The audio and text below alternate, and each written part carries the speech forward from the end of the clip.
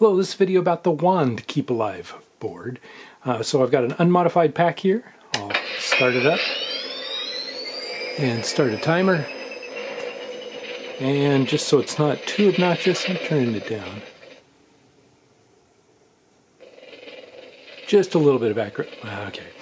So we've got about 3 minutes. Unmodified pack, it should power down after 3 minutes. And so with this, just got a wand here. Actually, let me turn off the sound. So, got a wand here, and the only modification, I'll open it up here, other than missing some screws at this point in time, is we do have the KeepAlive board. So it's just this little board right here. It has a set of 8 wires. Try to make that less noisy. Has a set of 8 wires here that get soldered to the back of the circuit board inside, and then a little mounting bracket that holds it in place, and you know, that's the whole thing. So this is going to be the magic. Does it do much for the wand? It also keeps the wand alive. So let's see if I can get that put back together. And if I got 3 minutes, I guess you gotta watch me fool with this. So got an unmodified wand, no batteries, you know, nothing happens here. And with that simple modification, what we do now is 2 things. It's just the one board in the wand will be able to keep the wand alive, and which is very desirable because it's got some timeouts that are pretty quick. So it'll be anytime the wand is powered on, it'll just stay on. You can turn it on. You can have the rumble motor going. It'll stay on for as long as the batteries allow. The biggest limitation with this still is if you shoot or use the fire button for that long time, it will time out and it will shut the wand down. The circuitry knows what's going on inside that little board, and it will keep the pack alive anyway. So you can turn the wand off, turn it back on. The pack never knows a thing, and it just continues along its merry way. So that way you should be able to have a lot of fun with this and have the pack and wand stay up as long as you want. If you do turn the wand off, so manually, if you would say, no, I really want this thing off, it will shut the pack down and the wand down. Now you have a 5-minute timer still in the pack because that's just the way it's set up. And so if you leave it off for over 5 minutes, you will have to power cycle the pack. So that is one limitation still, but not a bad one. Oh, and we're getting close. 2:52. I talked long enough to get this thing to time out in our video without too much dead space. And, you know, it's still going. There we go. Whew. Okay, so now just take the wand.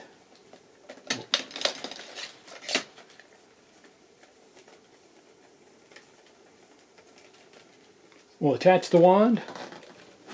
Sure. Yeah, guess we'll go this way so you can see it. How's that for? Okay, we can see it in here. So the wand, if you still power up the wand, it powers up the pack. May as well. Oops, sorry for blocking the frame. Let's give some exciting ambient sounds. And you power down the wand, the pack still goes down. So far nothing too exciting here, but if we power this up, you could leave it in this mode, but it's not as much fun. So we got some more lights going on in the wand. And then if we'll turn it on.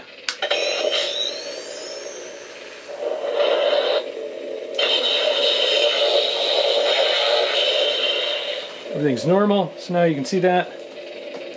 The rumble motor is going.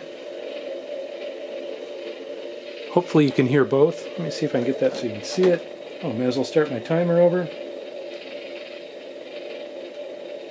So there we got upside down, but starting the timer. And okay, let me turn it this way. that better? Oh, you can see everything there. I'll go do other things because now it's going to be boring. You'll just get to watch this thing running with the rumble motor, which normally would not last very long at all. And I will just let you enjoy a video of a running pack and wand.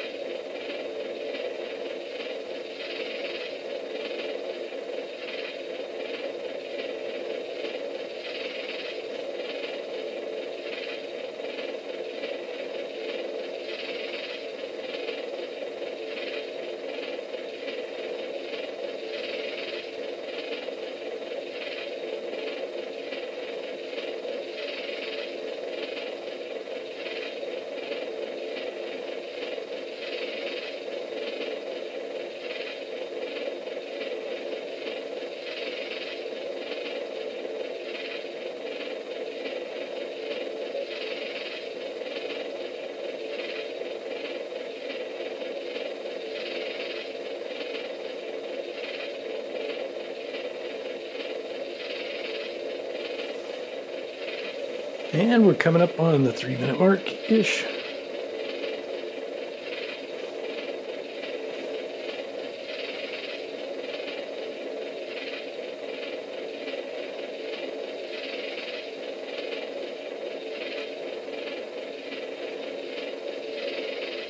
So the wand has been going in a mode that it has never done that long before on its own. If you want to be able to turn on and off, so again, the wand's in control, because we can show you both. Let's assume you decide now, so 331, it'll go forever. We'll fire until it overloads, overheats.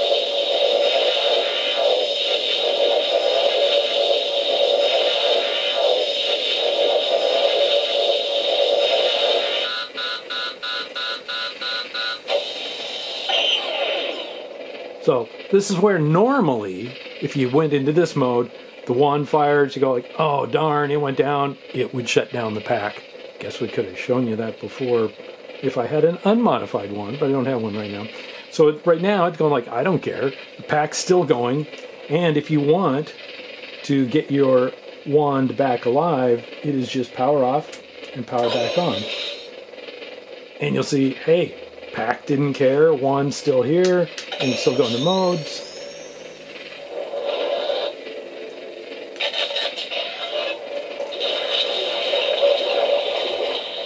Let's say, hey, I really do want to turn this thing down and control the pack. Now, when you actually decide I want it down, you now have, you can still shut the pack down, pack up,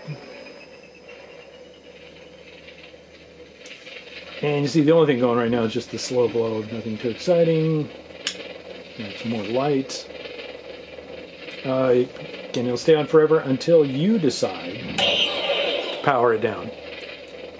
And when you decide to power it down, it will go out. Now we do still have the 5-minute timer here, so if you leave it fully off on its own,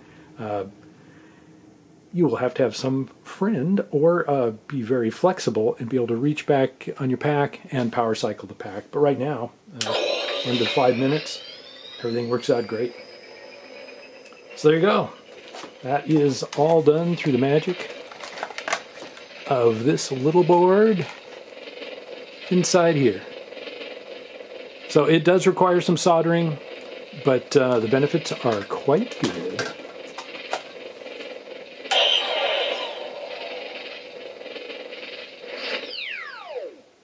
So, hope you enjoyed this preview of that new KeepAlive board just for the wand.